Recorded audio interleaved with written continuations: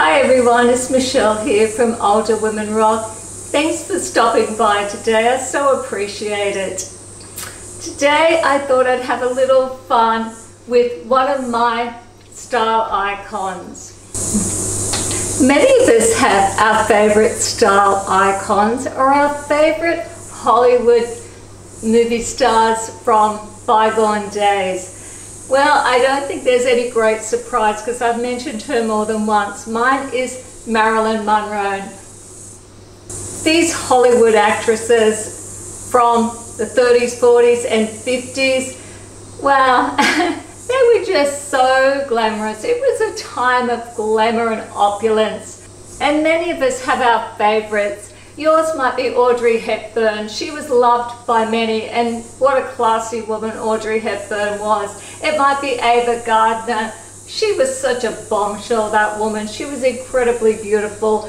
Yours might have been Grace Kelly. Grace Kelly was just about as sophisticated and classy as you could get. Well, the woman ended up a princess, and I'm not surprised at all.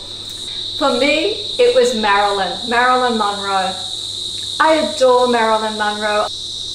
I have a whole Pinterest board dedicated to Marilyn, and I save photos of Marilyn Monroe and her beautiful outfits. Marilyn was probably one of the most photographed actresses of all times. She had a lot of top photographers take photos of Marilyn, so we got to see her amazing outfits. Most of these outfits that she was photographed in were taken from her movies. They were designer outfits made just for Marilyn.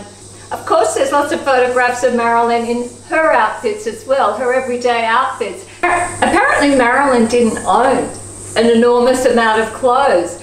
But fortunately, there's just so many fabulous photos of Marilyn Monroe. I thought it would be a lot of fun to try and duplicate just a couple of those outfits. Well, it was never going to happen with those gorgeous gowns, those elegant gowns, because they would be worth so much money. I'd have to get a dressmaker to make them and a designer. Forget it. Just way too much money. I chose a couple of photos that I'd always really liked a lot, and I thought I could probably duplicate somewhat, only somewhat, those outfits. Not easy at all to do. So I've chosen two outfits today, and this is the first outfit.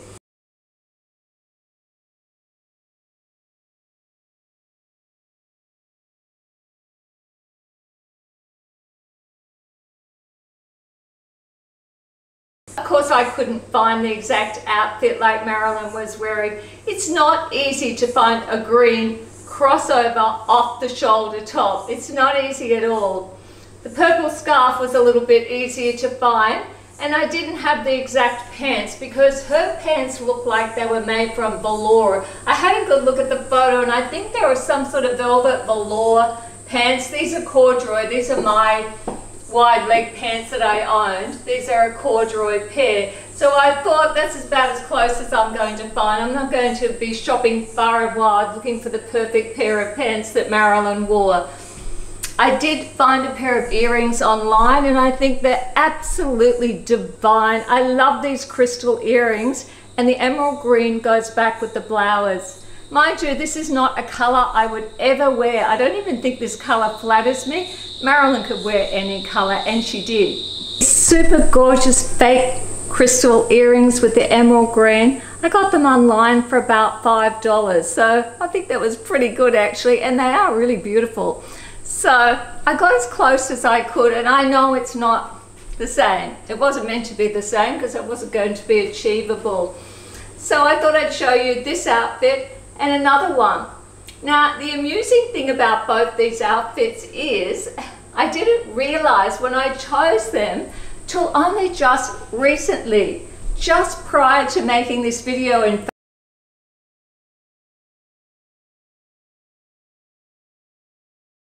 fact, just prior to making this video, I happened to be scrolling through Netflix looking for a movie, and I wanted something really light-hearted. And under the 99-cent movies, I often have a look there. Actually, it was on, not Netflix, sorry, it was on iMovies. And on iMovies, there was a Marilyn movie, and I thought, well, I'm doing a Marilyn Inspired styling video, so I'll have a look at this movie, and it was Gentlemen Prefer Blondes, one of her incredibly famous movies. In fact, it was so famous it had that absolutely incredibly famous song and that beautiful hot pink dress that she wore with Diamonds Are a Girl's Best Friend. That song, we all know that song. It's so iconic, and that dress is incredibly iconic. If only I could have copied that dress, but that was not going to be easy. It looks like it's made from taffeta, and that's a designer piece. That's quite a dress, that one. So I was watching Gentlemen Prefer Blondes that she did with Jane Russell. The beautiful Jane Russell, the leggy Jane Russell, her legs were just a mile long.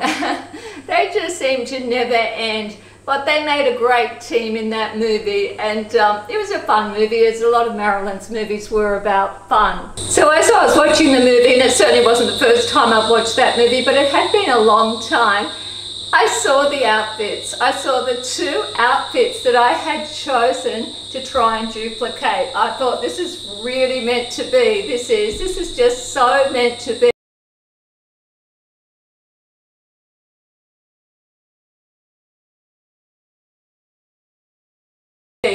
I was a little bit surprised that the colours looked different on screen to the photos that I'd chosen. In actual fact, the scarf was much more of a lilac colour, which I would have preferred actually, because I don't wear purple. So I bought this scarf and I'll never wear it. Lilac, I would wear. I definitely would wear a strong lilac, and that's what it looked like in the movie. It didn't look so purple. And the green looked like a bit of a lighter green, which I actually suspected anyway. The green looked a little bit lighter and brighter, which I suspected was going to be true. And I probably would have preferred that as well, because I don't wear emerald green, even though it's a great color. Kelly green, emerald green. I'm not sure whether you, there is a difference between those, but I call it emerald green. It's a dual color in my mind. So anyway, I found this one online. I think this was about $7. It's very synthetic. It's really hot because it's summer here. So this is pretty synthetic and cheap, the fabric in this blouse. And I had to modify it a bit with my sewing machine. So, Marilyn Monroe. I don't know what it is about Marilyn. She just has whatever she has. Marilyn had it. Whatever it was, whatever that incredible combination was. Some people said it was her childlike vulnerability and her incredible female, womanly, well, sexiness combined. Some people felt it was that combination of both that made her so unique. I've read quite a bit about Marilyn because I'm kind of intrigued by the person behind the scenes as well. Obviously, what we saw wasn't really Marilyn. Marilyn in many ways created herself. She's pretty clever actually, because we all know that she wasn't a natural blonde. She was a light brunette or a dark blonde. To stand out from the crowd of all the other gorgeous women in Hollywood, Marilyn created a unique person. She knew she had to be different. She knew she had to bring something different, so she was going to get noticed, and noticed she did. Apparently she taught herself how to walk in a certain style, so she had that little wiggle going on. She even spoke differently. She learnt to lower her voice and have a very soft voice, something I'm not very good at doing. Marilyn perfected that out of breath way of speaking. Of course, there's been a lot of speculation about surgery, what surgery she had or she didn't have. I don't really know, to be honest, what she really had or didn't. Some say she had something done to her nose. Some say her chin. Some say her breast. I don't really know. I think the only thing they know for sure is perhaps her nose. I'm not sure though. From looking at earlier photos of when she was younger, she did seem to have a broader nose, but it's hard to say. So thanks to certain photographers like Milton Green, incredibly famous photographer at the time who took photos of Hollywood celebrities. He took hundreds of photos, if not thousands of photos of Marilyn Monroe. And to this day, she has the most famous fashion photo ever taken in the whole world. That incredibly iconic photo of her in the New York subway in the white halter neck dress. We've all seen that photo. I think most of us love that photo. Milton Green didn't actually take that photo. That was taken for 7 Year Itch, the movie, the 7 Year Itch, and it wasn't planned. That was not a planned photo. A professional photographer that happened to be on the set at that time with many other photographers just captured that perfect moment where she was throwing her head back and laughing and her dress was blowing up. And that became Marilyn's most iconic photo. And I would say it's probably the most iconic photo, fashion photo of any celebrity in the whole world. That famous white halter neck dress sold, I don't know when it was, but I think it was in the last few years at auction for $5.6 million. That's how badly someone wanted that dress. Because to show you the earrings one more time before I get changed into my next Marilyn Inspired outfit that also came from the movie Gentlemen Prefer Blondes. Now that I realize that after just watching the movie. When I was watching the movie recently, Gentlemen Prefer Blondes, it became quite apparent that my duplication of the outfit that Marilyn wore in that movie wasn't even coming really that close. I only had the top half of the photo. I only had from the head about to the waist. When I saw the whole photo, I could clearly see that my copy wasn't really copying it. It was getting there, it was in the same theme. I do love the brooch. I think I scored with the brooch. I bought this online, the diamond brooch. I paid about $8 or $9. I just think it's absolutely beautiful. In the movie, this scarf, leopard print scarf I have around here is actually a stole. It's a fur stole. It goes all the way down, and she also had leopard print fur mitten to put her hands into. I think you call them mittens, whatever it is, there's the round cylinder to put your hands in to warm them up. So she had a matching fur one of those, and as I said, it wasn't just a scarf, it was a whole stole. I don't think the dress was probably anything like the dress. It's the only dress I owned that went across at the neckline, and black one that had a sleeve like this. I sort of got the look happening, but there's no way I could duplicate that look. Who's got a fur leopard print stole? Well, somebody might, but I don't. The hat, I knew it wasn't a beret, but I owned a black beret. And the feather, that's left over from a Halloween outfit.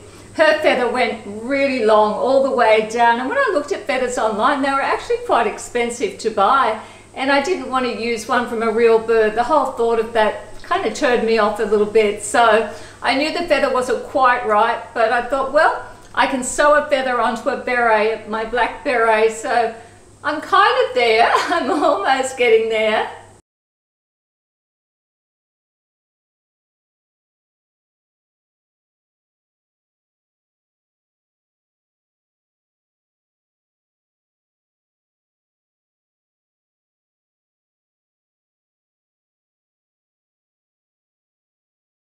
I'd really love to see some comments left for this video.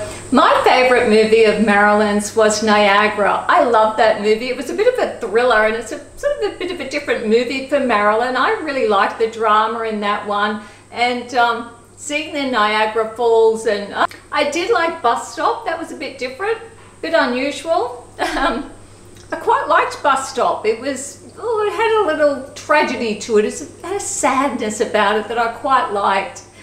Marilyn's last movie was The Misfits. The Misfits was directed by John Huston and Clark Gable, and she acted in the movie with Clark Gable and Montgomery Clift.